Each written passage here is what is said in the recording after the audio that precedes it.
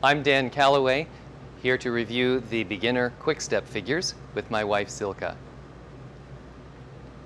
In our Quickstep, we begin with the quarter turn to the right. This requires a prep step. So I counted the class in 1, 2, 3, 4.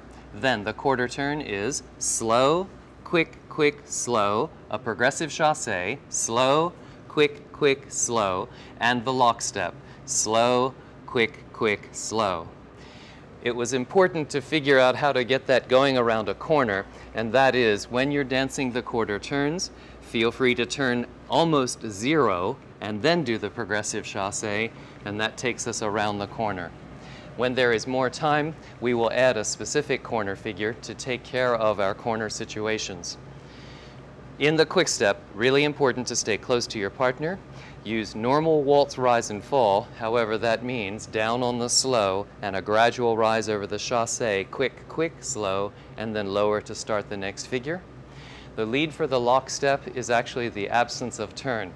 Everything in the Quickstep turns except the lock, so ladies, be ready. If he's not turning, dance the lock step.